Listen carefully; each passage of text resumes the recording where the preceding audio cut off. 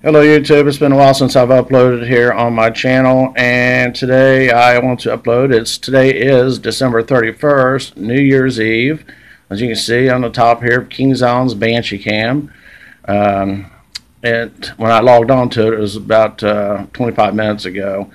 Anyway, the reason for this video today was there's something I found really peculiar, and I'll show it to you here in just a minute. Something that everybody is going to be ecstatic about, okay? And I don't know if you've been on their cams today and look, but once you see this video, get on their camera and look, because since we just recently got 3 inches of snowfall, and there is a message, and I will show it to you in just a second.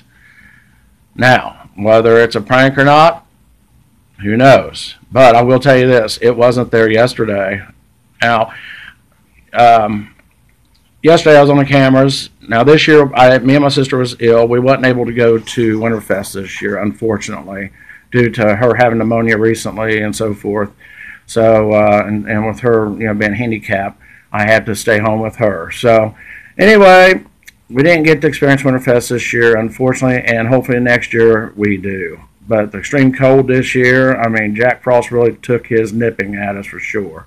And I just can't believe how cold it is this year around.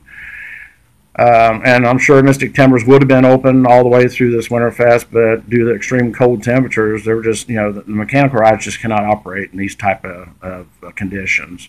So, of course, last night at Winterfest, none of the rides were open, period, none of them. And the train, it broke down several times throughout the last couple of weeks just because of the temperatures.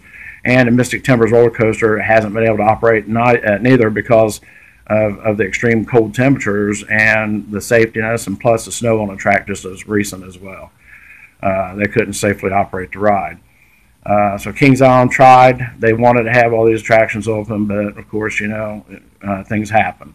But what's cool with Winterfest without snow? So you either give and take or whichever. So this year we had our blessing of snow at Winterfest, and people got to go to King's Island and enjoy King's Island in the snow for the first time since the 80s, because that was back whenever I worked there in 85, 6, 7, 8, and 9. I worked at Winterfest as a teenager, and I had a lot of fun when it snowed over there. I mean, we loved it. And you talk about Winterfest, it's snowing and everything. It was just awesome. I know this camera's probably a little shaky, and I'm sorry. It's my cell phone. It's a piece of shit. I can't get it to switch sides, so again, I'm so very sorry. All right, let's get to it.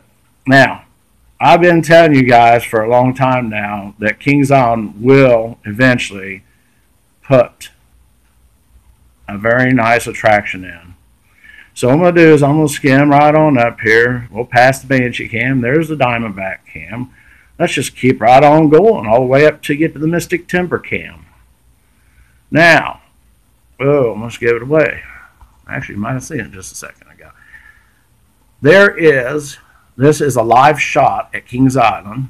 It's 4:29 and 23 p.m. in the afternoon, 12/31/2017, New Year's Eve.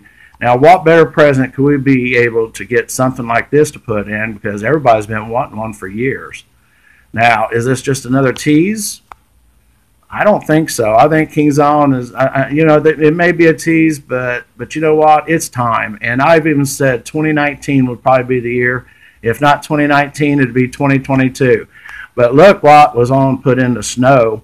And this was done on the pathway that don't get disturbed because people couldn't get to it anyway. The only access that this had was for employees only. Employee only could have done this, okay? Because there is no other way access to it for the way that they had set up this year at Winterfest, because it was blocked off. And it was done on the pathway right here. See the pathway that goes back? This is the new Whitewater Canyon pathway. And here we go. Here we go. We're going to swing around. We're going to swing around. And do you see what I see? That says Giga.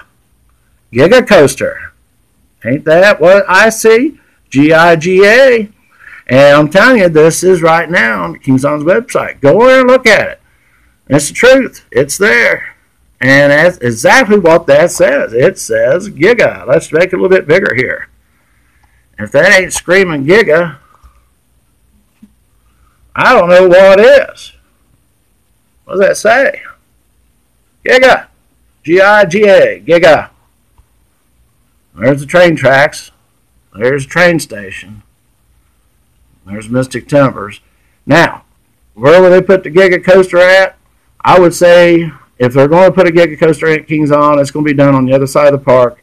It'll be put back behind Banshee and back off of that way.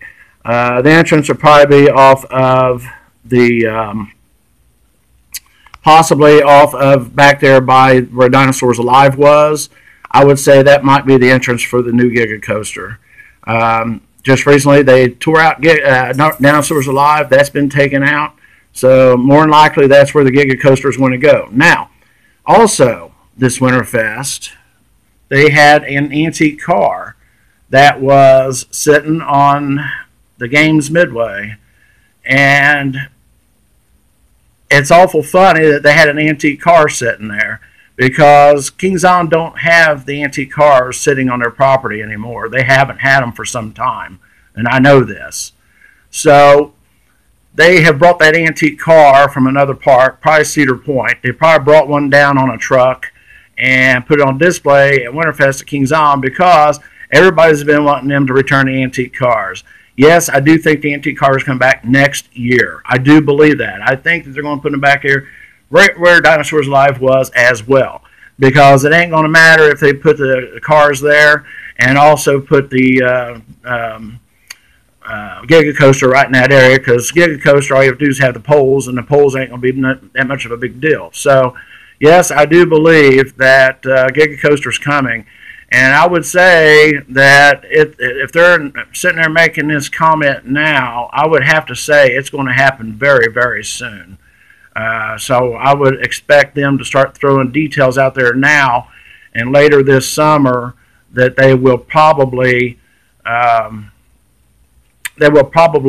be doing the starting the construction on it later this summer, and possibly this spring, possibly, because it will take some time to build a Giga Coaster, and it'll probably be a B&M more than likely. I doubt it'll be an Intamin, which I'd rather probably have an Intamin over a B&M, but you know, you get what you get. But B&M plant being so close to where the park is, it wouldn't cost as much for them to build the B&M, because they would get an extreme discount, because the trucks hauling the pieces wouldn't need near as much gasoline to haul it, you know, long distances, you know, all the pieces and all that stuff. So with the plant being in Batavia, Ohio, which is not very far from Kings Island, maybe about 25 miles, I think is about what it is, it wouldn't take no time at all for you know, them to ship the parts to Kings Island, and